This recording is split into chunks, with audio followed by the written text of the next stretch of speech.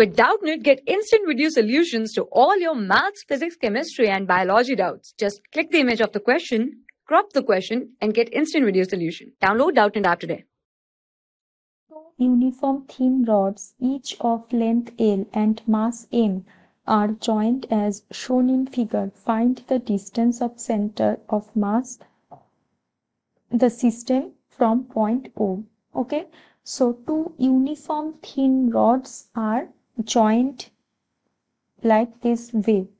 Clear? So first we will draw. So this is our vertical rod. Okay, and this is our horizontal rod, and this is our vertical rod. Okay, this is our horizontal rod,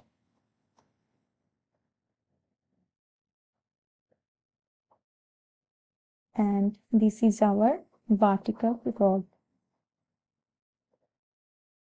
Okay, so each rod is having total length L and mass m. The vertical rod is also having total length L, and O is the origin. We have to consider this point O as the origin. So now we can consider the horizontal rod as x-axis and the vertical rod as y-axis. Okay, this is the horizontal rod, this is the vertical rod, x-axis, y-axis, and O is the origin. Clear?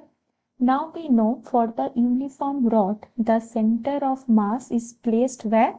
At the midpoint by symmetry. So for the vertical rod, where the center of mass is placed? The center of mass is placed at the center, at the midpoint of this vertical rod. So center of mass will be placed at L/2 distance from the origin. Okay, by symmetry, we will write it by symmetry. Center of mass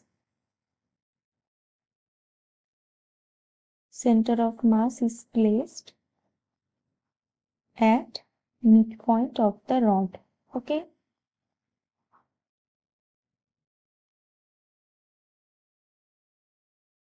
uniform rod.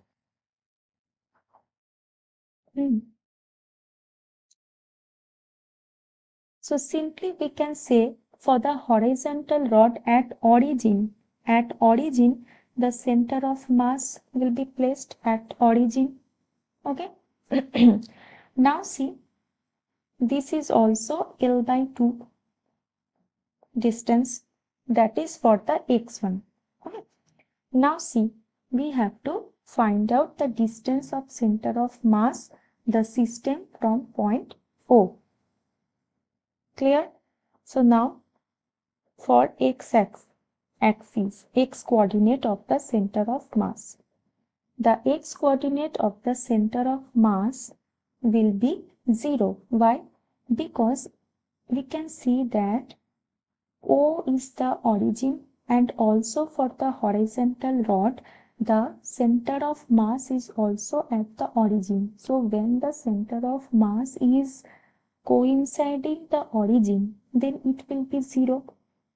XCM will be 0, because for the vertical rod and also for the horizontal rod, both the rods has been placed at O. Okay, see, at point O, the center of mass is placed, right? So the x coordinate will be 0. Clear?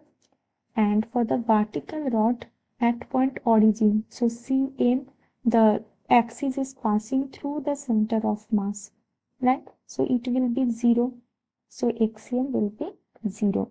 Now YCM. According to YCM, what is the formula?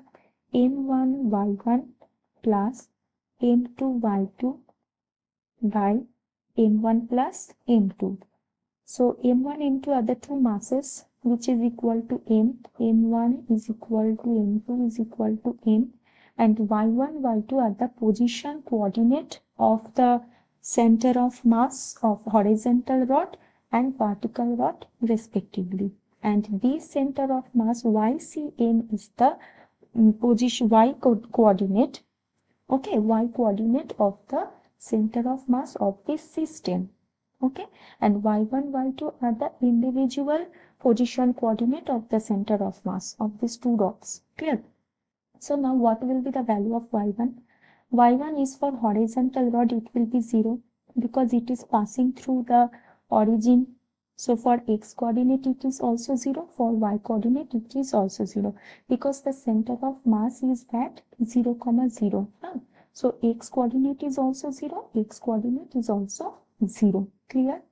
And for the center of mass, the position coordinate is 0, L by 2. Okay, 0, L by 2 for the vertical rod. Clear? So M1, Y1 will be 0 and Y2 will be L by 2. Okay. So 0, M, L by 2 by M plus M. So it is coming L by 4. Okay. So now the position coordinate of the center of mass is 0, L by 4. So now we have to choose the right option. So the right option, okay. So this question is not containing any option, okay. So it's a descriptive question. So we will say the distance from the origin will be L by 2. This is the answer. For class 6 to 12, IIT JEE and NEET level. Trusted by more than 5 crore students. Download Doubtnut app today.